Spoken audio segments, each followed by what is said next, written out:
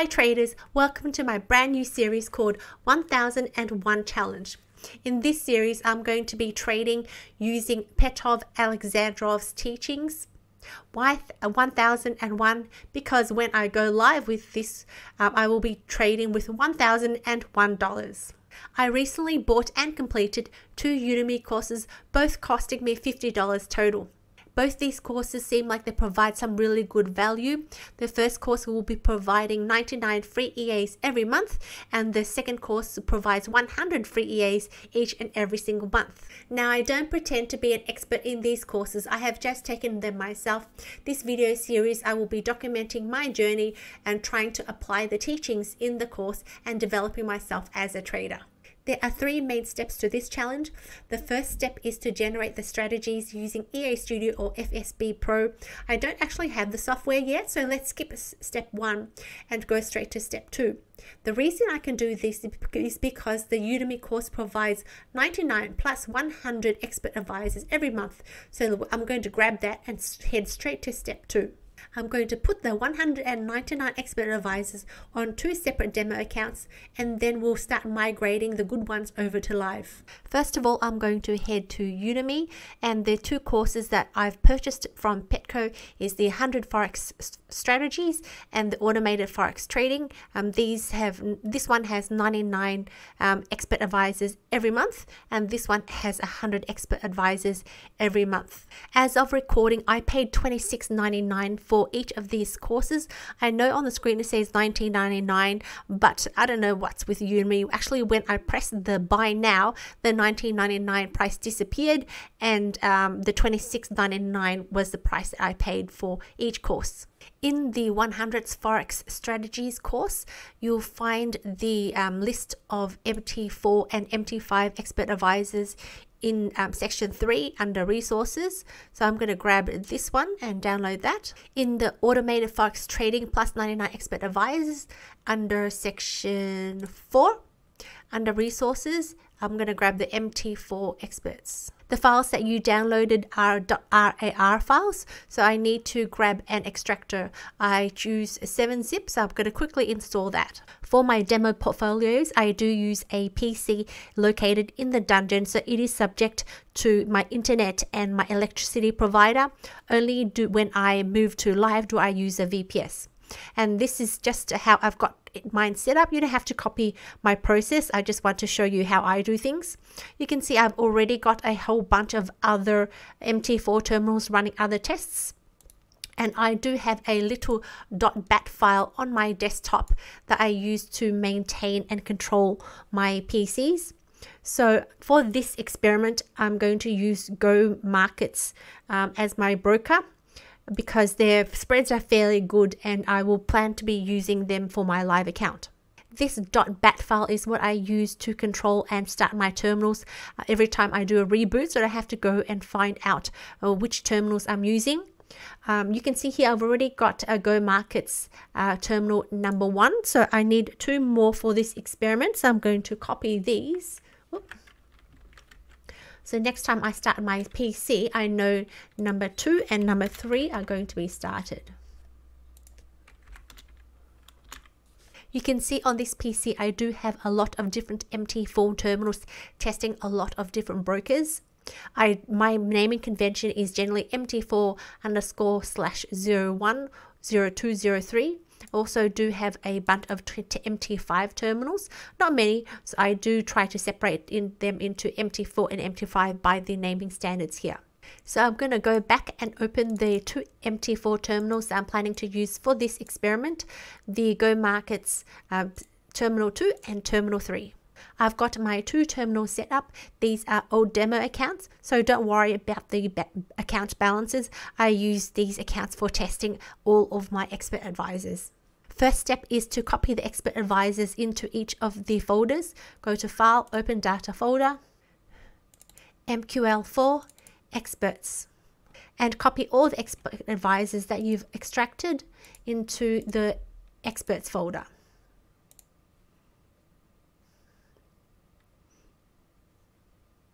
Same with the second terminal.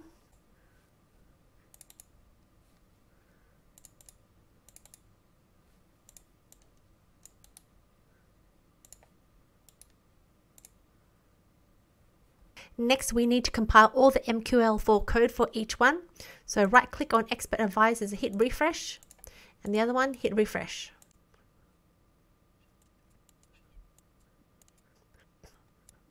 Okay, this one wasn't that long because this one was only compiling about 10 different EAs. This one is compiling 99 EAs, so that one will take a little bit longer. All done. Let me expand it. We can see we have a lot of EAs to open up. Let's start with the portfolio first. I see all these are Euro USD, so we don't need all this other guff in here. I'm going to hide all and only show US USD. This is a tip to save your processing and CPU. Now we need 10 separate Euro USD terminals. I don't like this grid, so I'm quickly going to change it to remove the grid. Right click, template, save template as default. Now that I've saved it as default, all future charts won't have that grid. So we've opened up 1, 2, 3, 4, 5, 6, 7, 8, 9, 10. And right click to cascade everything. We need to make sure we've got the right time frame for each one. So we need 2 H1s and M1, another M1, we needed M15, M15, M30, M30, and M5.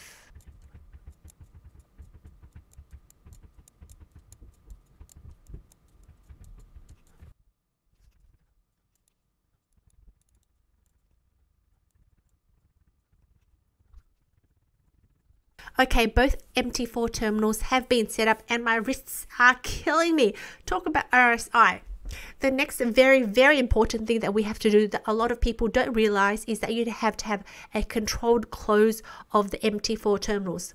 So both of these, I'm going to hit the X to close them, and then I'm going to reopen them.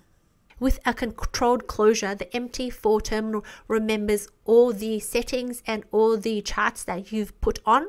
So worst case scenario, if the computer was to crash and you reopened MT4 again, all your charts would still be saved. If you don't do a controlled closure, then if your PC crashes and you open up your MT4 terminal, who knows what kind of charts? It could be the default charts from when you first open the demo chart account or whatever charts. So very important to do a controlled closure of all your terminals every time you make a change to MT4.